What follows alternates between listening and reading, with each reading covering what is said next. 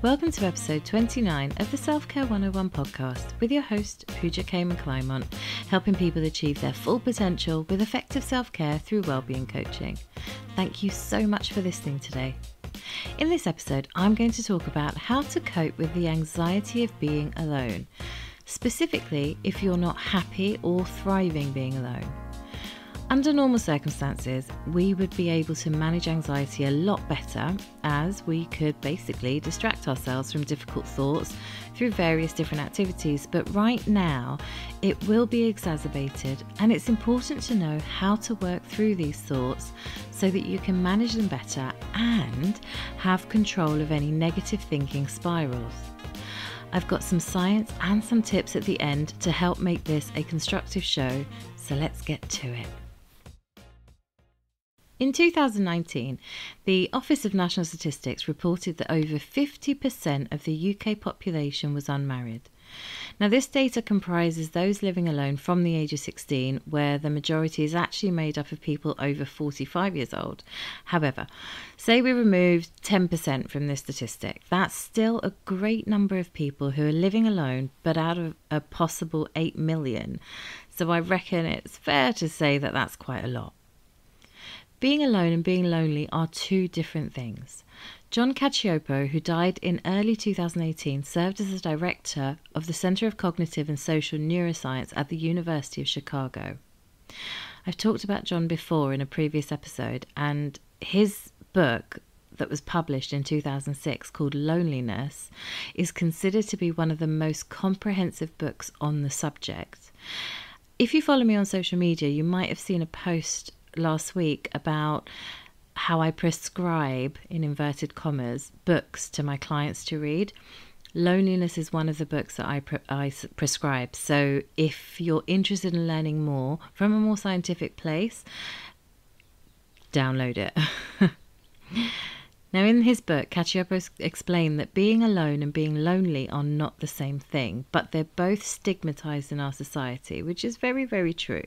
People who prefer solitude, nevertheless, look for relationships out of guilt, but feel even guiltier once they're in one, because they basically prefer to be alone. A happy single person is just as healthy as a happy married person. Now, feeling lonely is what exacerbates anxiety and therefore overthinking. When we feel lonely, our thoughts can easily run away with us, causing an inevitable downward spiral of harmful thoughts. Now, primarily, these thoughts are perpetuated by thinking that the grass is greener. So you're comparing a single person's home life to that of someone in a couple or a family. But there are a number of people who are lonely in relationships and families as well. If we just use Cacioppo's theory, it's those who are unsatisfied with being alone that would benefit from learning how to be alone without feeling as though they are being deprived of relationships. It's all too easy to get caught up in assuming that being married or in a couple is the better place to be than being alone. But if you're able to cope with your life alone and find joy in your everyday, this does get easier. There's a societal fictional picture given to us from a young age that is perpetuated by the media. We all know this. It's the one about having the perfect family equals happiness. But if we look at positive psychology and well-being in general, life is actually about learning who we are and how to be with ourselves outside of others, yet still being able to thrive as a result of meaningful relationships. Now, something I want to talk about here about meaningful relationships. This is not reserved for romantic relationships, just relationships. When we don't see our family and friendships as meaningful connections, we're reducing the benefits of them, and instead we're striving for an unrealistic expectation of what a romantic relationship can bring. I'm going to be quite controversial here, but I completely agree with that. I'm going to use a personal example, it's a lot easier. I personally had the expectation of my relationship with my partner basically solving all my problems, but actually it didn't. All it actually did was highlight the problems that I had that I needed to sort out. So I think that's quite an interesting point. Now, it's not to say that romantic relationships can't provide meaningful connection. Of course they can. The point is to illustrate that putting all of our eggs in one basket by putting romantic relationships on a pedestal for relationships is what causes the harm to our mental well-being. And that's what creates an unhealthy cycle of what if. What if I had a boyfriend? What if I had a girlfriend? What if I was married right now? And if I had children? And all of that. Having expectations or assumptions that being in a romantic relationship will solve all of our problems, it's a common feeling amongst those who are lonely. So be aware of having those expectations. Now, if you find yourself in this camp of loneliness and you struggle with getting perspective on your situation, I've put together a few tips to help you when anxiety flares. You do not have to be satisfied with being alone if that is not what you truly want. If you do want to have a meaningful romantic connection with someone, there's an opportunity here to reflect and redirect your thoughts to help you not only manage your mental well-being more efficiently, but to also open yourself up to your desires. So the first thing you can do is get clarity. What do you want? Do you know what it is you truly want for yourself? Do you know what that looks like? How can you achieve this for yourself? What barriers are holding you back from achieving this? What can you change to make it happen? All too often we'll say something like, I want to be in a relationship, and that being in a relationship will fix, well, just insert all your problems that we haven't been able to fix ourselves. What we're usually looking for in a relationship is to fill a void that actually resides within us. We're looking to treat the symptoms of our dis-ease with our own being with that of having a partner. But when we do this, we actually end up creating problematic relationships because we never really know who we are and what we truly want. Wanting to be in a relationship to grow within companionship is different. Your motives for being in a relationship need to be defined. How many of us actually define why we want to be in a relationship?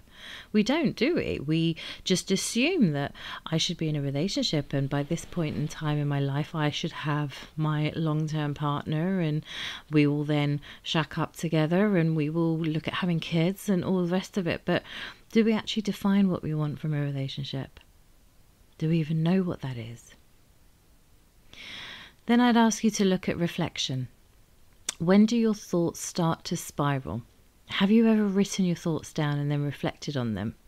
Now, you reflect on them after the fact. So say it's Tuesday, you're having a overthinking day and you write down your thoughts. The time to then reflect is a couple of days later when you're not feeling so sad.